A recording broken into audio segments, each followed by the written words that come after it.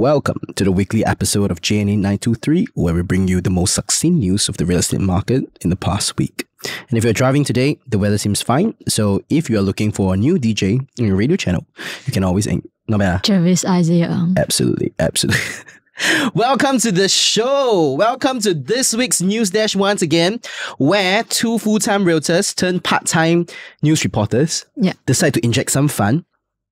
You know, when I hear the word inject, right, I think about capital injection because of the ABSD news, which is very interesting, right? Which we're talking about today. Absolutely. And if you don't know who Geraldine Satrio is, that's right. She is the team lead of listings on board our JNA sales force. She's a leader on board the team as well as the co-founder of JNA Indonesia. So if you're Indonesian clients looking for buying or selling some properties, she is the best person to look for. So today we have the lady herself. Thank you for having me. She's trying to sound like, thank you for having me. Anyways, today we are going to be covering the week of 25th April to 30th April 2023. I'm going to share with you what happened to the real estate market. Geraldine, take it away. Okay, so first up today, we have about the URA's rental index for landed properties. Yes. That jumped 14.5% in Q1 of 2023. That is very high. Yes, it is. So landed homes in Singapore actually saw the highest increase as compared to, non-landed private residential in Q1 2023. So this is something that I thought was interesting that I wanted to share with you guys today. Yes, interesting. And what I'm saying here is that this is attributed partly to the ultra high net worth individuals setting up family offices in the country who are waiting for the PR and citizenship. And right now, with the increase of ABSD, definitely a lot of people are looking to rent to wait for the PR and citizenship. Yes, so that's also a discussion that we have towards the end of this news dash today. Okay. So there's a separate news article that was also discussed. Absolutely. Yeah. Okay, so what I'm saying here is that there are some ultra high net worths that are paying monthly rents for a GCB ranging from $80,000 to $200,000 per month. Yes. That's insane. Yeah, so I was actually looking up property gurus and latest transactions to see if that's actually true. Yes. And I do see some of them asking at $250,000. That's insane. Yes. And not only GCBs, right? Larger detached homes and semi-Ds are renting high as well. So what I'm saying here is that the rental has almost doubled from $12,000 to $15,000. Now it's like on average 20 to 25K. Yeah. So what's the reason behind that? What do you think? Okay, so I was serving a client who was looking for a GCB rental just 2 years back. Yes. For a GCB in Holland area. At that time, it was $25,000 a month. And now I was looking at the market price over there. It's about 40 to 50K per month. Double. Yes, it's actually doubled. Yeah. And I think the reason for this is also because a lot of these high net worth individuals, they're coming to Singapore ever since the borders opened up. Yes. As compared to 2 years back. Post-COVID. Yes. So I think this affected the rental market, especially for landed properties. Yes. And also because, all these foreigners coming to Singapore, they're used to staying in large landed homes in their home countries. Yes. So coming to Singapore, condos are really too small for them. Yeah. Sometimes, condos, probably the size of condos is probably like one of their bedroom size in wherever they are from, right? And a lot of these people coming in, they're from the US, they're from Taiwan, they're from, Philippines, Indonesia, India, where, they have large land space. Absolutely. Yeah. And one thing that I realized is that the reason why, so you mentioned about the increase in demand, right? Yes. Because the borders open, more PRs are coming in, more foreigners are coming in. Not only that, you're seeing condominiums. Yes. 4-bedroom can easily go up to like $20,000 to $30,000. Yeah. So if you're thinking, we were just shopping with a buyer, a tenant recently who was waiting for his landed to be built. He's renting in Orchard. It's like a 4-bedroom. And it was like $25,000. Yeah. So thinking about it, would you rent a condo or would you rent a landed property for $25,000? Yes. And that's the reason why, because of the price gap, you start seeing landed property prices rental going up. Yeah. Great. Let's head on to the next news. I'm so tired of talking about this because we just ended our webinar. So if you didn't know that we have a webinar, right, the QR code for our Telegram chat is going to appear right here. You can point at it. Right here. We already have more than 460 subscribers and they get to have the first-hand information. Fun fact, next week we are going to be having a webinar on the Saturday where we'll be covering the top 10 picks for resale and new launch developments by JNA Real Estate. So I'm a bit tired talking about the ABSD news because everywhere I go, I'm repeating myself. And this is going to be the last. And this is going to be one of the times where I'm going to happily talk about this as well. Okay, come, Geraldine, tell me more. What happened to the ABSD market? Okay, so I think this is something that a lot of people we're already reading about, and one of the most talked topic about for the past week. Yes. It's about the new ABSD rate, especially for foreign buyers, that doubled to 60% from the previous 30%. Yep. Yeah, so the government actually announced this new measure so that they can cool the country's surging property market to ensure that this doesn't rise above the economic fundamentals. Absolutely. Yeah. So recently we just had a webinar last Saturday and today it's a Monday, right? Just a couple of days ago, where we covered whether this will really affect the market or not. And fun fact, in the core central region, where most of the foreigners and PRs are buying, 88.2% is owned by Singapore citizens and PRs. Yeah. And the rest of the 12%, not all foreigners, Yep. Actually, there are some companies who are owning the properties as well. And fun fact is that Blossoms by the Park that recently launched later, we're talking about it later. Correct. Right? 4 units are bought by Chinese buyers, paying 60% ABSD. Yeah. And just yesterday, the project that I'm representing as the chief, Baywin Residences, our in-house tagger, Rodney Tan. Shout out to you, Rodney. Rodney Tan, who just sold 2 units to a Chinese buyer of a similar name, paying 60% each for the property. So 2 properties amounts to about $5 million. She paid almost $3 million in additional buyer stamp duty in District 15 apartment.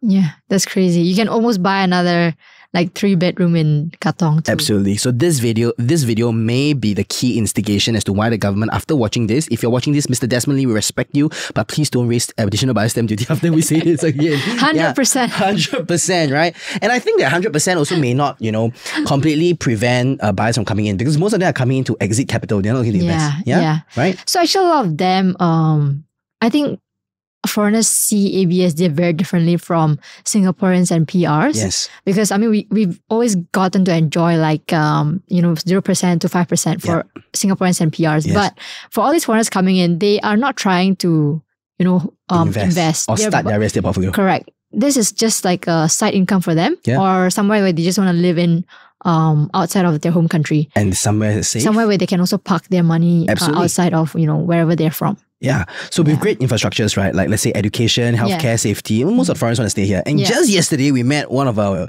Indonesian client who owns like just one of the few Orchard patio units, and it's kind of just one of the big global real estate portfolio they have. Yeah. Yeah. So will it cool the market? 2 things happen after this, right? 75% sold out at Blossoms by the Park, and then we see news saying that there are Chinese buyers and foreign buyers who are already paying 60%. Yeah. They are already acclimatizing to it. Yeah, I mean, a lot of people think that this will actually really cool the market, but because people think that, Singaporeans, they don't have the money to pay luxury properties in Orchard or like, in the CCR market. Yes. And, like what you said earlier, actually 88% is owned by Singaporeans and PRs. Yeah. And actually, Singaporeans and PRs are also really, really rich. Okay, for those of you that think that Singaporeans have no money, you guys, they have a lot of money. And they just don't appear. Yes. Like us. Yes. Usually those people who have not much money will appear on camera. Yeah. It's true. There are so many like not underground, I would say maybe undercover multi-centimillionaires in Singapore that we have met so many of them. Yeah. Yeah. Even back in 2021, when the cooling measure was also introduced for foreigner ABSD that increased from 20 to 30%. Yep. Everyone thought that this would actually really cool the market, but it didn't. It kept it stayed resilient. Prices kept going up. Absolutely. All right, let's talk about the next one. Foreigners will choose to rent instead of buying. Yes, tell me more about this. Okay, so this news came up after the new ABSD was introduced from 30 to 60%.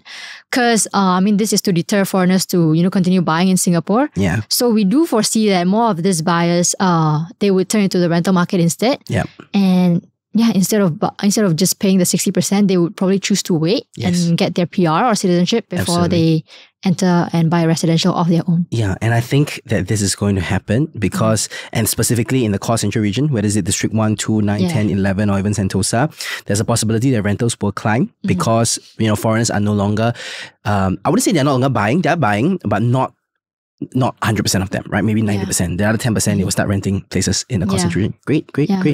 And in other news, right after the increase of additional buyer stamp duty from 30% to 60%, and this was a prediction that we made, okay? Yeah. Chris and I, after doing the new launch review for Blossoms by the Park, we predicted that there'll be more than 50% sold out. Yeah. Tell me more.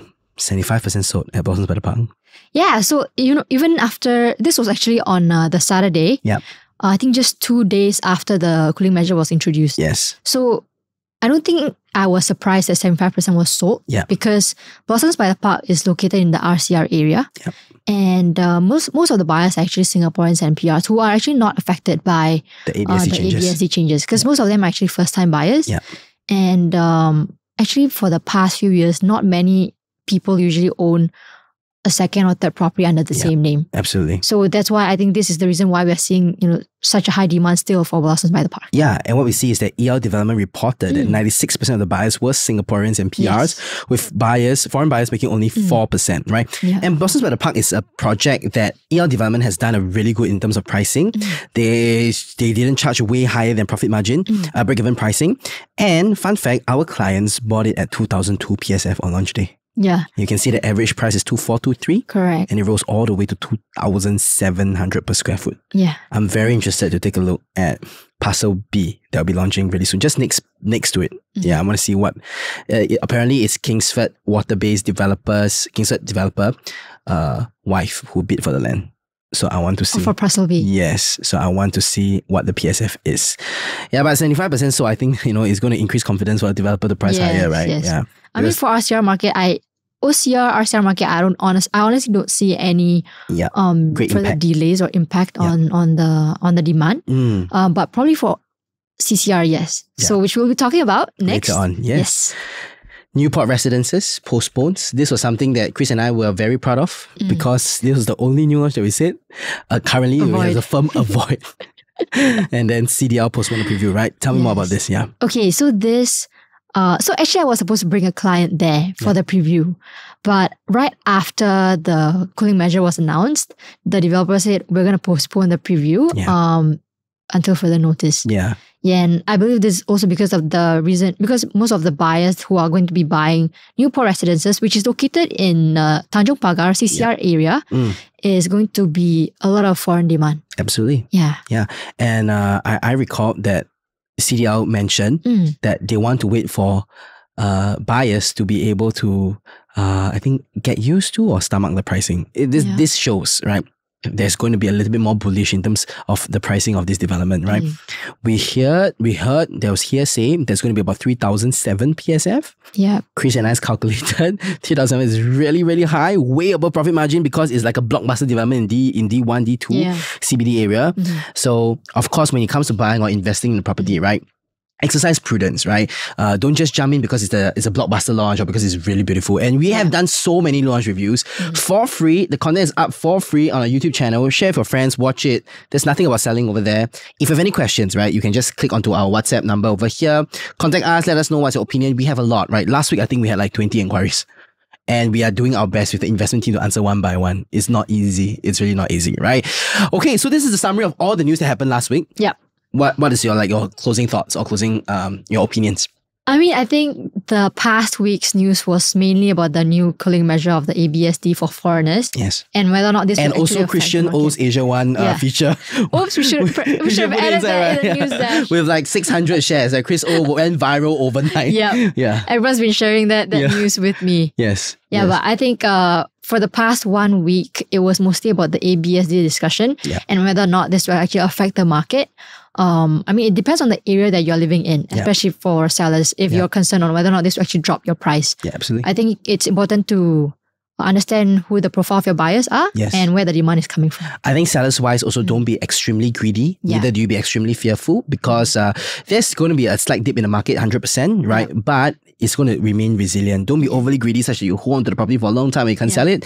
So you are serving the foreign market, right? Mostly. So what's the sentiments there like? Okay, so a lot of the foreigners that I've served are either US citizens or they have PRs. Wow. So no ABSD. No ABSD for US citizens. Yeah, and PRs also. And those that bought Blossoms by the Park, the foreigners that bought Blossoms by the Park, some of them are actually US citizens, so they are not affected by this. Amazing. Yeah. So what I'm saying here is that similarly to what you mentioned, most of the foreign clients that come in, either they are waiting to apply for PRs, or they're like, you know what, 60% fine, no worries, just pay for it and then just move on. Just want to park my money somewhere. Yeah, right? And we do see people who are actually paying for that, like Rodney's buyers, buyers at the Blossoms by the Park, buying 3-4 units at a time. 60% ABSD. We're talking about millions paid to the government. Millions. Right? I think now the richest in the world will be the government, right? I'm joining the government. But unfortunately, you cannot touch the reserve, because that is like, crazy corruption. Anyways, thank you so much for watching this week's of the News Dash. We hope you enjoy it. If you love it, you know what? Just let us know. Give us a thumbs up, right? And, if you haven't joined the Telegram channel until now, right? Please, the QR code is going to appear one more time. It's right here. Join the Telegram channel where you can catch more of our content, our editorials, our opinions. And if you're listening to us on podcasts, thank you so much for watching this episode of the JNA Real Estate News Dash with Jervis and Geraldine. Bye-bye.